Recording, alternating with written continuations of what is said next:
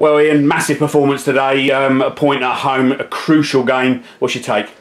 Yeah, I thought we'd give it a real go today. Obviously, shame we couldn't see the game out. It was just obviously from the start of it when we've had the scenario with the goalkeeper, 7 minutes injury time. First half, and then second half we've had the lines was pulled hamstring. So I think it was 13-14 minutes injury time. So it was obviously really difficult to get momentum going. And I felt first half I thought we were better than them. I think second half they got on top a little bit, and we just felt we got a little bit deep trying to defend and didn't get hold of the ball well enough. But after they scored, I felt the last 15 minutes, even though they looked dangerous, we've had 3 or 4 really good chances to win the game. But this morning, obviously, when I'm looking, we want to go into the last game knowing that it's in our hands as such. You know, and we know now if we do win on Saturday, you know, we'll be safe obviously with goal difference. You know, so that's now it's important that we understand that we ain't safe yet. You know, it's a massive point today to get us off the bottom. And I say we're training Wednesday. Looking forward to Saturday. But the last 3 years it's gone. You know, obviously we've been down to the last game of the season. It's tiring. It's hard work. But I can't fault the players today. They're excellent. And I just think, you know, when a couple of young lads who've come in, Tariq, sorry, at right back, and Charlie Bennett, absolutely exceptional. You know, 2 young lads who come through the youth, have put in unbelievable performances today. And you know, I just thought special mention them because I think they've come in at a time when obviously it's hard. You know, I'd rather blood younger players when you're flying, and we haven't been able to do that. And obviously because of the situation, we've had to throw them in at the deep end, and they've had to sink or swim, and them 2 are swimming, which is great. The start of the game, obviously a bit of a fortuitous start for us. The keeper ball bobbled before the keeper kicked it, but we done well to get a goal. But there seemed to be a big push from the sidelines, a lot of energy in the first sort of 20-25 minutes. Was that the game plan today? Yeah, we just, you know, they've bit like us recently. Like we had this scenario of playing loads of games quickly, and that was their. Obviously, they played Saturday, Tuesday, Thursday, Saturday. You know, and we knew that, and we wanted to get around them quickly in the first half. We did that, and you know, I feel first half maybe a little bit aggrieved that we hit the post. I think for an header, Charlie Bennett had a chance. You know, we've probably had some set pieces. We look really dangerous, and we could have quite easily got the second goal, and obviously then it's a different game. But all the while it's 1-0, as it has been all season. It's nervy because that's where you are in football. When you're 1-0 and you're down the bottom, it gets nervy.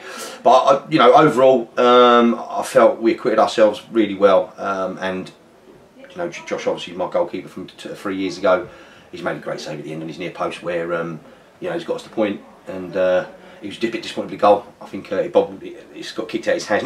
It wouldn't have fell. I think our own player kicked it out of his hands, and then obviously he's redeemed himself with a fantastic save. So that's all to play for. And at the start of the morning, if you'd have given me the scenario, I would have took it. So you know, we're pleased that. You've mentioned some big performances out there. Charlie Bennett was obviously the sponsors' man of the match today. You mentioned a couple of weeks ago Pat Harding, and again today. What an amazing performance for a guy that, you know, a lot of people saying sort of heading towards the end of his career. I mean, the guy was still running hard at the end of the game. You know, you must be so chuffed having a player like Pat on board. And also, as I say, we can't forget Charlie, MOM today, great performance in midfield. Yeah, I think with Pat, Fiskey, you know, they've been in a long time now. Pat's on 34, 35, and Fiskey's obviously 30, and they've been with me a long time, and I know what qualities they've got. Pat really, Fiskey on the guard himself, he's woeful, but Pat looks after himself, and you know, Fiskey's naturally fit lad, so he gets up and down, but Pat does more than anyone. You know, all the young lads at the club, I love them training with Pat, to watch how he trains and how he looks after himself. You know, and I think that's why, as I say, at his age, he's one of them players who I trust so much. You know, since he's been at the club, there's players who I go, Pat, go play left wing, go play right back, go play. And he just does it. He gets on it for you, and you don't ever hear him moan or anything. And he's great in the change room. He's great around the place, and he is for the younger lads coming through. He's obviously, they're not pros, it's amateur football, but they should look at him to have a career at this level. How well he's done, Pat, with the tools he's got. You know, and he's also a good footballer. You know, he's a real good footballer, and I'll say he works his socks off. And you know, it ain't the end for him because he ain't naturally quick, so he ain't gonna lose no pace as such. He keep getting up and down the pitch like he does, and I'm sure he's got a few more seasons left in him. You mentioned earlier, you know, you're happy that we go into the last game of the season. The fact that it's now in our hands. Yeah. I mean, have you got an approach to next weekend, or are you and Stuart going to sit down? No, we'll sit down. I think that the thing is with it, the thing today, which can be dangerous. We're not, like, a point don't keep us up.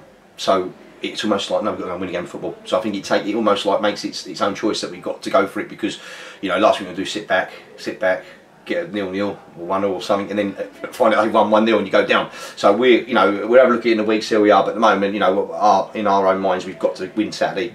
And I think it's one of them where, we do know that if we do when we start, where obviously Tooting now it's in our hands, which is what I said the other day. Like, I'd rather be in their position, and they're probably rather be in our position now. The worst scenario, we both lose and we still start. So that's, we've got ourselves off the bottom. But it's all to play for, and I'm really pleased that we've given ourselves the opportunity.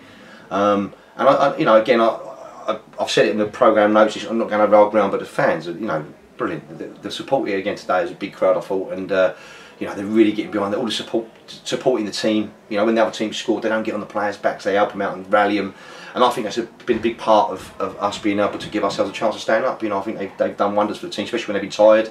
I think they've dragged us through like a day. They was, at the end, they were dragging us forward, which was great. Yeah, well, great team performance today, Chap, as well done. Good luck next week. Cheers, Connie. Thank you. Cheers, mate. Cheers, mate.